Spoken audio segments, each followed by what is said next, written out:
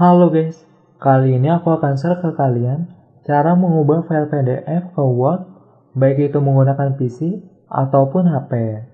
Oke, tanpa banyak basa-basi lagi, kita akan coba terlebih dahulu menggunakan PC.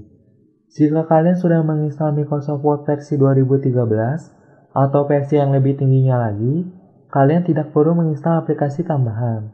Karena di Microsoft Word versi 2013 sudah dibekali dengan fitur konversi.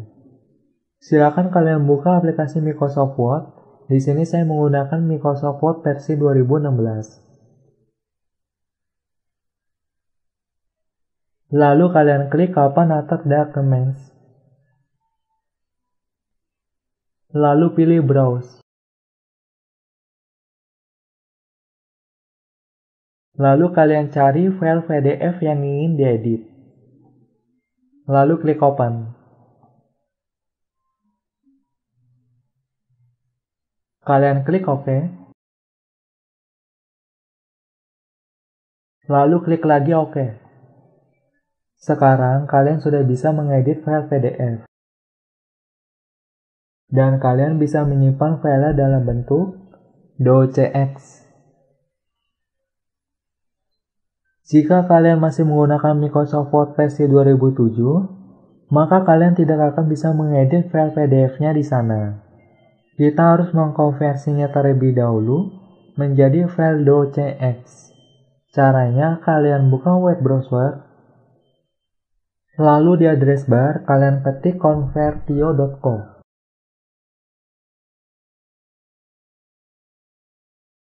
Lalu enter.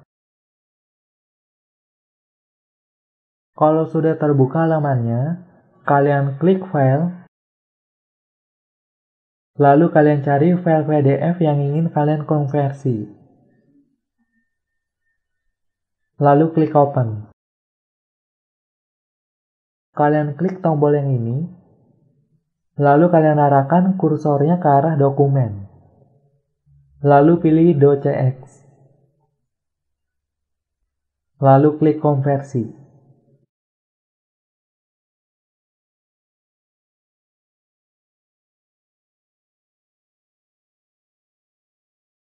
Kalian tunggu sampai konversinya selesai. Kalau sudah selesai, kalian bisa download filenya. Dan kalian tinggal simpan seperti biasa filenya.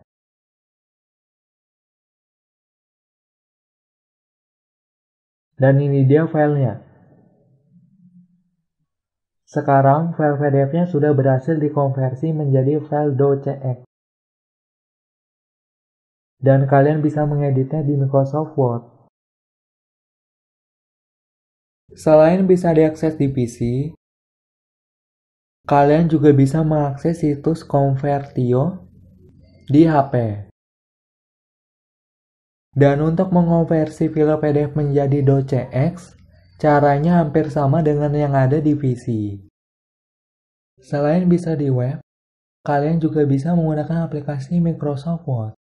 Silakan kalian install aplikasi ini di Play Store. Jika sudah berhasil terinstall, langsung saja kalian buka aplikasinya. Lalu kalian tap buka. Lalu pilih perangkat ini. Lalu kalian cari file PDF yang ingin kalian konversi.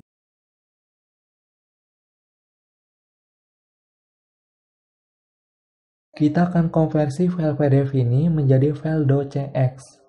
Tapi sebelum itu, kalian nyalakan terlebih dahulu data seluler atau WiFi. Kalau udah kalian nyalakan, langsung saja kalian tap ikon pensil yang ada di atas, lalu tap OK. Sekarang file sudah berhasil dikonversi menjadi file .docx. Tapi untuk bisa mengedit file ini, kita harus menyimpan filenya terlebih dahulu. Caranya, kalian tap titik 3 yang ada di atas, lalu pilih simpan sebagai. Lalu kalian pilih folder tempat kamu menyimpan file ini.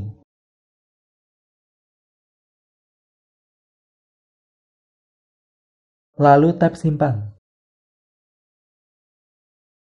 Kalian tap ikon pensil yang ada di atas.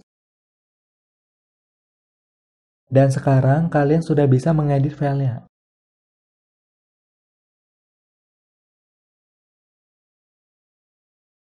Oke teman-teman, semoga bermanfaat untuk kalian semuanya. Dan terima kasih.